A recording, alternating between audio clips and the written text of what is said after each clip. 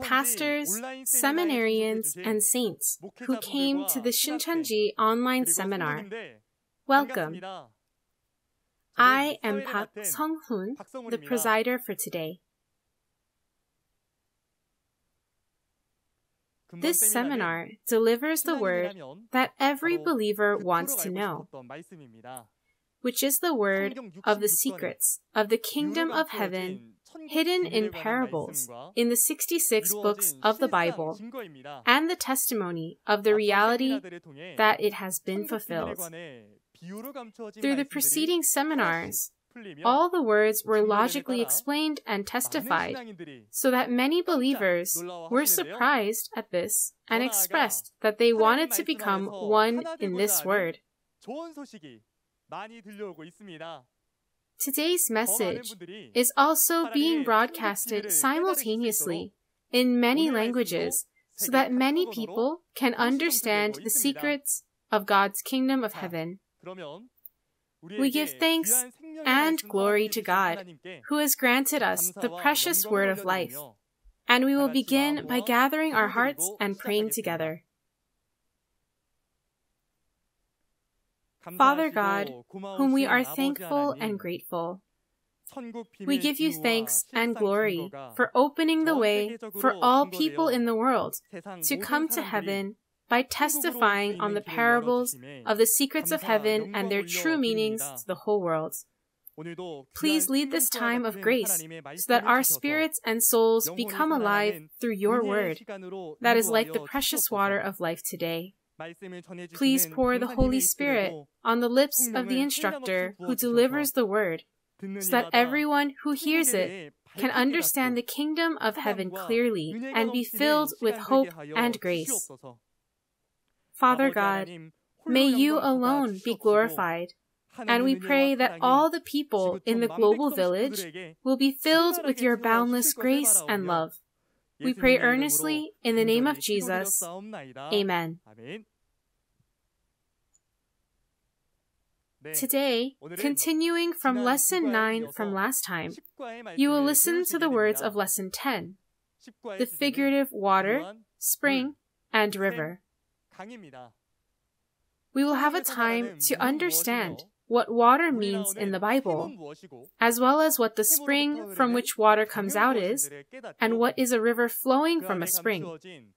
Through these, we will understand the wonderful secrets of heaven hidden in them together. We will welcome the instructor, Kim Soo-young of the Matthias tribe, who will be testifying to the secrets and the reality. All pastors, seminarians, and saints around the world who walk the faith with the hope in heaven, it is nice to meet you. I am a center instructor, Kim Soo-young, and I was taught by the leader of the Matthias tribe among the 12 tribes of 신천지. Our tribe leader learned the word from the chairman of 신천지, Chairman Lee Man-hee. Thank you so much for attending the 신천지 online seminar, Testimony on the Parables of the Secrets of Heaven and Their True Meanings today. Through this seminar, I hope that you will come to understand the true meanings and reality of the parables of the secrets of heaven that Jesus had spoken of, and all become those who can partake in heaven. Now, we will begin the word for today. The title of the lesson today is Lesson 10, the figurative water, spring, and river. In the Bible, there are physical water, springs, and rivers, and those that are spiritual.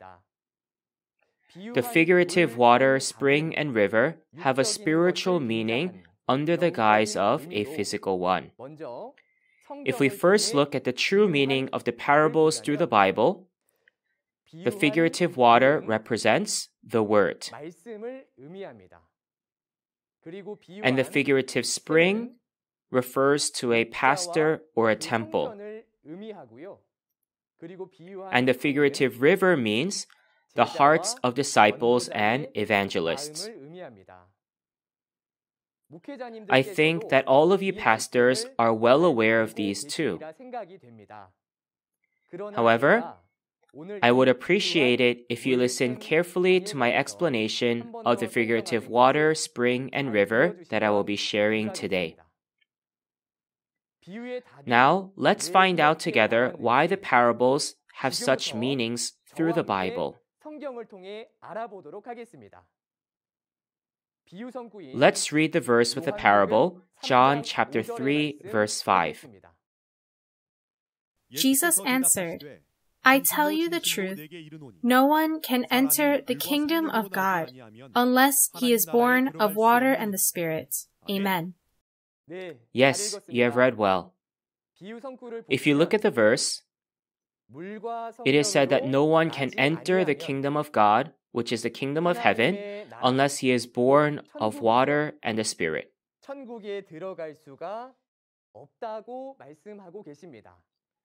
In other words, if one is born of water and Spirit, the person can enter the kingdom of heaven. Then, in order to enter heaven, you must first know what this water refers to.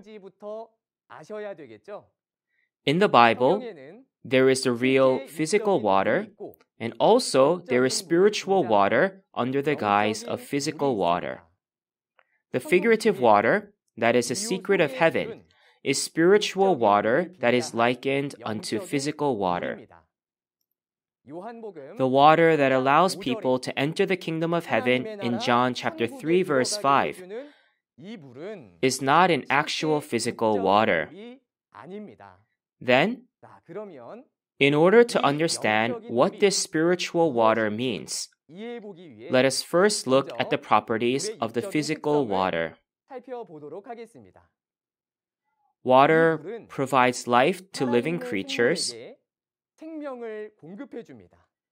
And secondly, water has a property of washing away dirty things.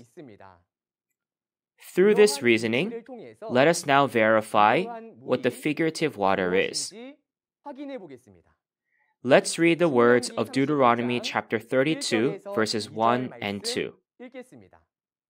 Listen, O heavens, and I will speak.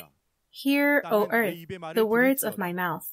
Let my teaching fall like rain, and my words descend like dew, like showers on new grass, like abundant rain on tender plants. Amen.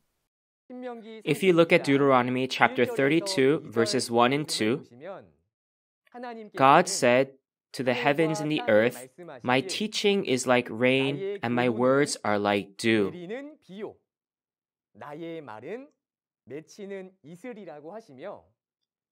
He compared the word of God to water that is like rain or dew. Also, in Amos chapter 8, verse 11, it is said that the state without the word of God is a state of thirst that is without water. Let's read Amos chapter 8, verse 11. The days are coming, declares the sovereign Lord, when I will send a famine through the land, not a famine of food or a thirst for water, but a famine of hearing the words of the Lord. Amen. Yes, you read well. Looking at Amos chapter 8, verse 11, he is not talking about physical water, is he? The absence of water is said to be the absence of the Word of God. So we can tell that God's Word is compared to as water. Then, why did God compare His words to water? It is very easy to understand if you look at it based on the logic of the world. All living things on this earth are given life through the rain that falls down from the sky. In Isaiah chapter 40, verse 6, it is said that people are like grass. Just as physical grass gains life through the rain from the sky, our souls and spirits can also receive life through the words of God in heaven. And so God's word is compared to as water. And water also has the property of washing away dirty things, right? In John chapter 15, verse 3, Jesus said to his disciples that you are already clean because of the word I had spoken to you. This means that Jesus had made his disciples clean with the word that is like water.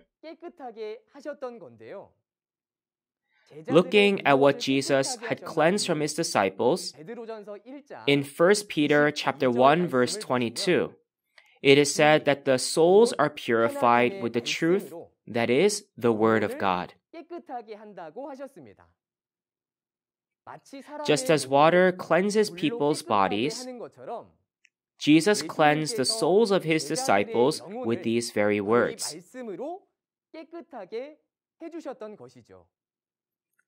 Therefore, in John chapter 3 verse 5, which is the verse with the parable, the water that allows us to enter the kingdom of heaven is the figurative water, and it refers to the word. Wouldn't it be really great if we could drink the water that allows us to enter heaven and become clean? But who will give this water? And who will be able to drink this water? In John chapter 4, we can see that Jesus had given that water. The contents of John chapter 4 is about the conversation that Jesus had about water when he had met the Samaritan woman. In John chapter 4, verses 7 to 14, Jesus said to the Samaritan woman that if she had asked him for water, he would have given her living water.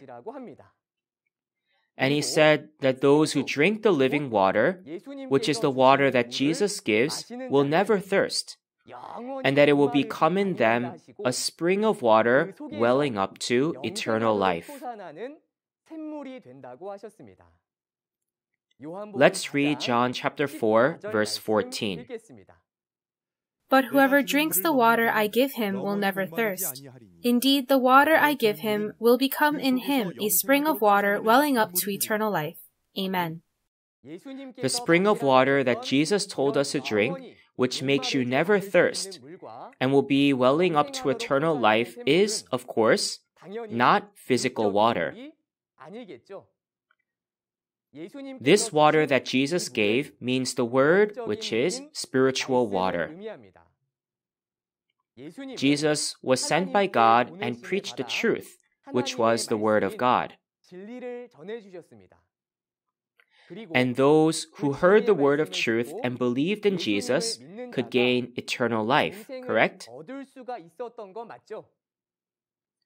Because these words of Jesus are the spiritual water that allows us to enter the kingdom of heaven and have eternal life, Jesus said that his words are the springs of water that is welling up to eternal life. And Jesus said that he would give the water to those who are thirsty. Let's read John chapter 7, verses 37 to 38. On the last and greatest day of the festival, Jesus stood and said in a loud voice, "Let anyone who is thirsty come to me and drink. Whoever believes in me, as Scripture has said, rivers of living water will flow from within them." Amen. It says here that if anyone is thirsty, let him come to me and drink.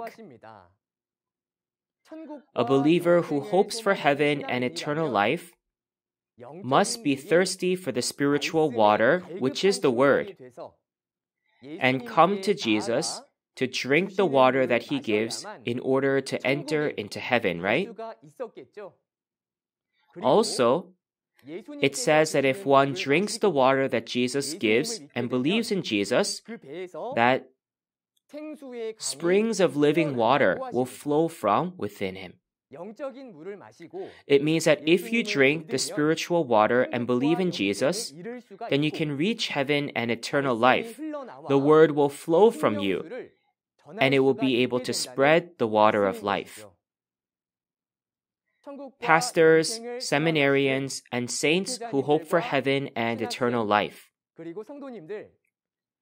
Wouldn't it be really great if we drink these words of the water of life, are born again, understand the Bible clearly so that we can enter the kingdom of heaven and become these rivers of living water and preach this word as well? One good news is that in the book of Revelation, which is fulfilled to us today, it says that we will be given this water of life. Let's read Revelation chapter 22, verse 17. The Spirit and the bride say, "Come." And let him who hears say, "Come." Whoever is thirsty, let him come. And whoever wishes, let him take the free gift of the water of life. Amen. Yes, you read well. In this verse, the Spirit and the bride say, "Come." Who are they inviting to come? Yes, that's right. They are inviting those who hear, those who are thirsty, and those who wish to come. Why are they telling them to come? They say that they will give this water of life. So they are calling them to come to receive this water of life. When these words of Revelation are fulfilled, the words of the water of life appear, and we can drink these words of the water of life. We should be able to clearly understand then the prophecies of the four Gospels of the New Testament and even the words promised in the book of Revelation and be able to enter the kingdom of heaven, right? However, it is said that this water of life is given to those who are thirsty. We must become true believers with a thirsty spirit, thirsty for the knowledge about what the secrets of heaven are, so that we can search for the word of the water of life, find it, and be able to drink from it. And in Revelation chapter 22, verses 1 and 2, it says that the river of the water of life, as clear as crystal, flows from the throne of God and of the Lamb, who is Jesus.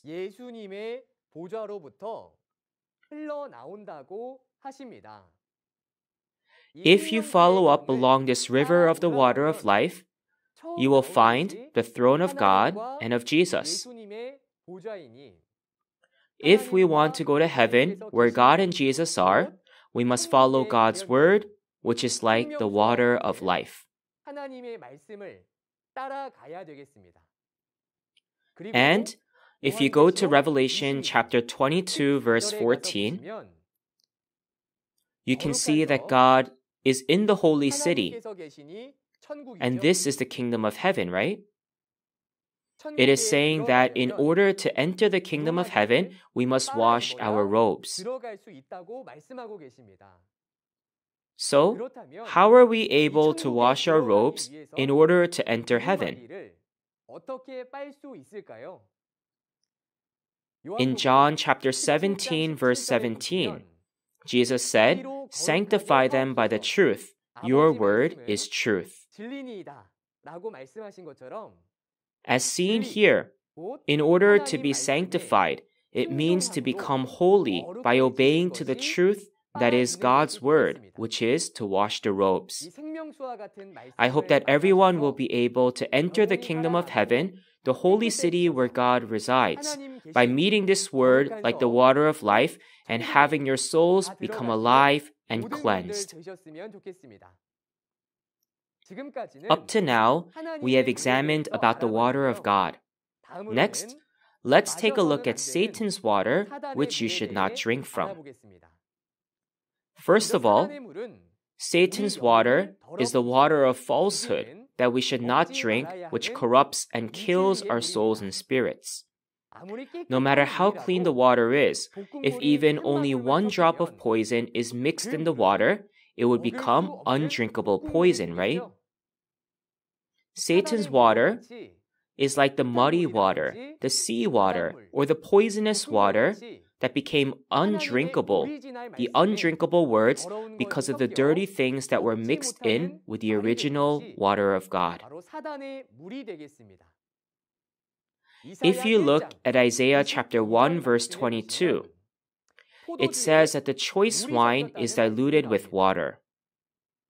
Since the word of God, which is like wine, is mixed with falsehood, it is no longer the pure word of God. Likewise, if the pure words of God are mixed with men's thoughts or men's teachings, those words are no longer the words of God. But instead, it becomes a mixture, the falsehood of Satan, the devil, which are lies.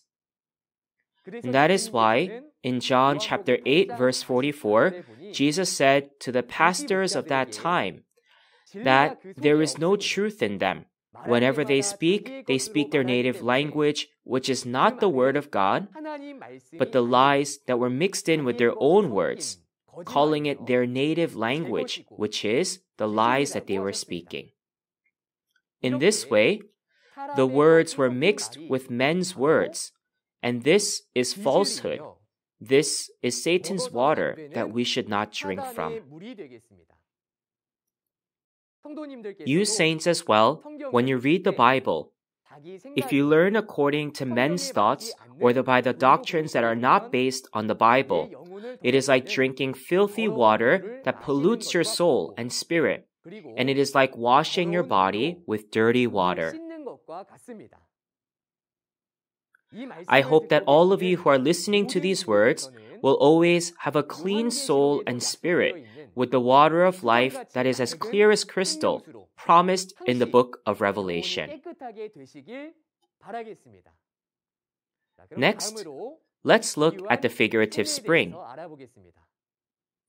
In the Bible, there are physical springs that appear, and there are also spiritual springs under the guise of the physical springs. The spring in Zechariah chapter 13 verse 1, the verse with the parable that you're about to read, speaks about a spiritual spring likened unto a physical spring. Let's read Zechariah chapter 13 verse 1. On that day, a fountain will be opened to the house of David and the inhabitants of Jerusalem to cleanse them from sin and impurity. Amen.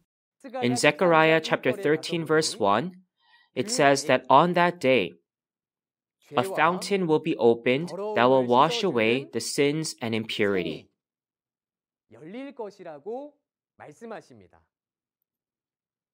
Of course, physical springs cannot wash away sin. This is referring to a spiritual spring. To understand this spiritual spring, let's take a look at its physical characteristics first.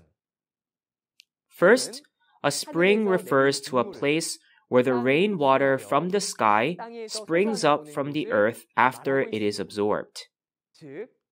In other words, a spring is a place, the source of water. In the same logic, the spiritual spring is the pastor and the temple that receives the water of the word that is rained down by God from heaven and delivers the word on this earth.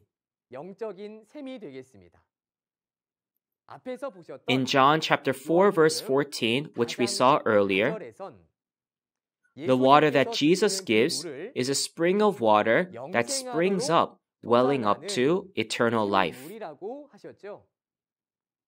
You listened earlier that the spring of water welling up to eternal life is not physical water, but it is the Word of God.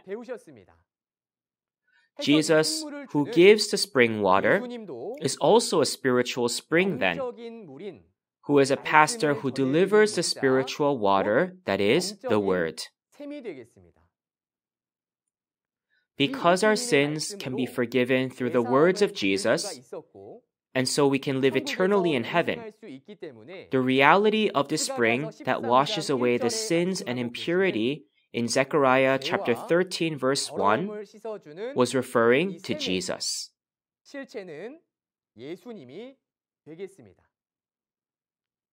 So the true meaning of the figurative spring in the Bible is a pastor from whom the water of the word comes out from, and it is also his temple. I hope you can understand this. However, just as there are two kinds of waters, the water of God and the water of Satan, there are two kinds of spiritual springs. Let's go to Proverbs chapter 10, verse 11 and read. The mouth of the righteous is a fountain of life, but violence overwhelms the mouth of the wicked. Amen. It is said that the mouth of the righteous is a fountain of life, but violence overwhelms the mouth of the wicked. The mouth of the wicked is a fountain of death that drains the poison. In this way, the fountain is divided into the fountain of God, which gives life, and a fountain of Satan, which kills the soul. First, regarding this fountain of God, in Revelation chapter 7, verse 17, it tells us that Jesus, the Lamb, will become our shepherd and lead us to the springs of living water.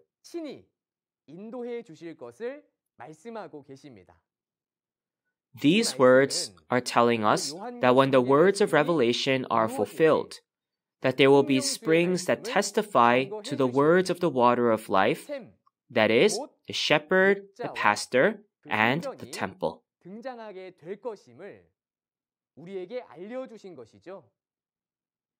And he promised that Jesus would become our shepherd, and that he would lead us to the springs of living water, to the place where the words of the water of life come out from. On the contrary, in 2 Peter chapter 2 verse 17, the spring of Satan is a spring without water. What does it mean that there is no water? It is the spring without God's word, meaning a pastor who does not have the word of truth, and that is expressed as a spring without water. In John chapter 8 verse 44, Jesus said to the pastors of that time that they were telling lies because there was no truth inside of them. And that since there was no truth in them, that they speak their native language. This shows the spring without the truth or without water is a spring of Satan. Also, in Revelation chapter 8, verses 10 to 11, it is recorded that at the time of the fulfillment of the book of Revelation, a great star will fall from the sky on the springs of water.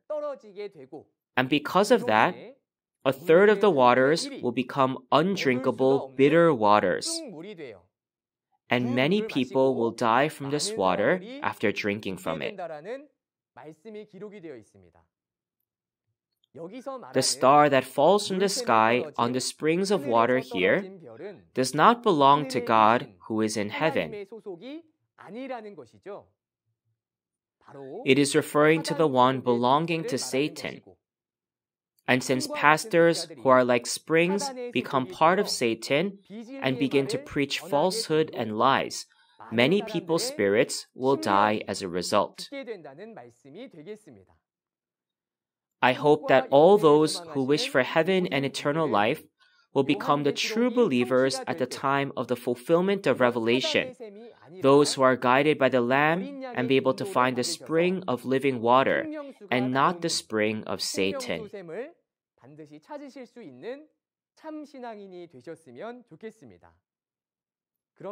Next, let's see what the figurative river means.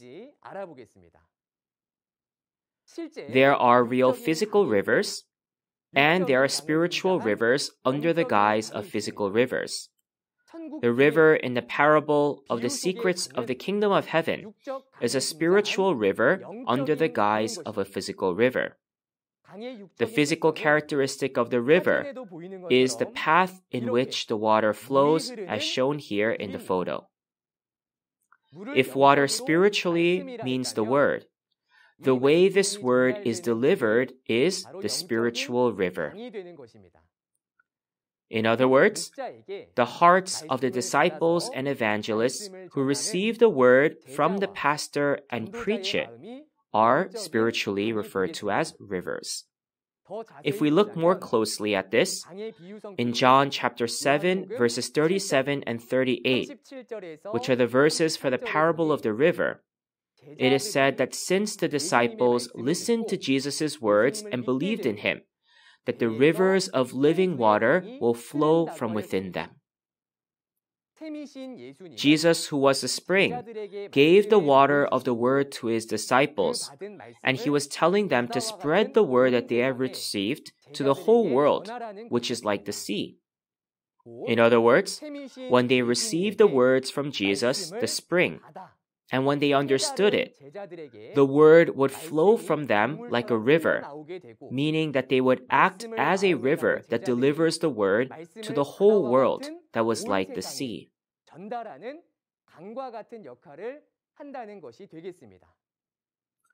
The true meaning, then, of the figurative river is the heart of the disciples and the evangelists. 2,000 years ago, the believers of that time were able to drink the word, which was like the water of life, and enter the kingdom of heaven through the disciples of Jesus, who became the river of the water of life. It is said that when the book of Revelation is fulfilled, the river of the water of life will appear so that we can drink and go to heaven. Let's read Revelation chapter 22, verses 1 and 2. Then the angel showed me the river of the water of life, as clear as crystal, flowing from the throne of God and of the Lamb, down the middle of the great street of the city. On each side of the river stood the tree of life, bearing 12 crops of fruit, yielding its fruit every month, and the leaves of the tree are for the healing of the nations. Amen. It says that the river of the water of life flows from the throne of God and of the Lamb, who is Jesus. The water of life that flows from the throne of God and of the Lamb is the Word of God. But seeing that there is the river of the water of life that flows, there are disciples and evangelists who deliver the word of the water of life. This shows that today, the words of the water of life will flow from the pastor who is like a spring, who is a throne of God and Jesus. Then the hearts of the disciples and evangelists who received the word and perceived it first become the river through which the word of the water of life is delivered. I hope that you will meet this word of the water of life and that your spirit and soul becomes alive.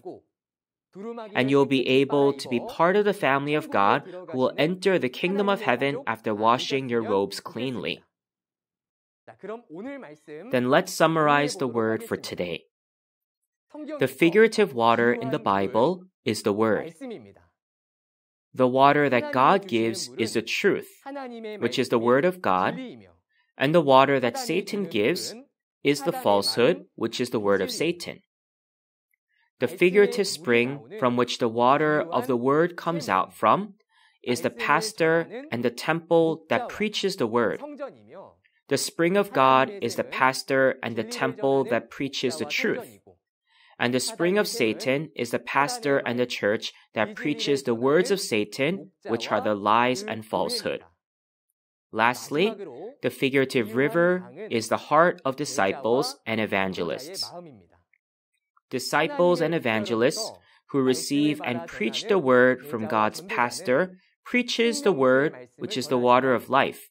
But on the contrary, disciples and evangelists who receive and preach the word from Satan's pastor delivers the lies. Pastors, seminarians, and saints who wish for heaven and eternal life, I pray that when the book of Revelation is fulfilled, that you will receive the blessing to hear the word of the water of life and be guided to the springs of living water to enter into the kingdom of heaven. Also, if we do not understand the parables, the secrets of the kingdom of heaven, there will be no heaven, no eternal life, nor salvation. As there is a saying about the water that gives eternal life to those who drink it every day, one sip after another, I pray that as you listen to each lesson, that you drink one lesson one after another in this seminar, that you become the family of God to reach heaven and eternal life. Next time, in Lesson 11, we will examine about the figurative sea, fisherman, net, fish, and ship. In the Bible, it is said that the water of the Word of God comes out of a spring, becomes a river, and when it flows into the sea water becomes fresh. What does the sea that becomes fresh refer to? Aren't you excited to hear about it? The instructor who will deliver the message next time is a very special and a very fun instructor. I pray that you will receive much grace through the words of Lesson 11 next time. Finally, we are one in God and Jesus. Let us all shout together, we are one. Let us pray.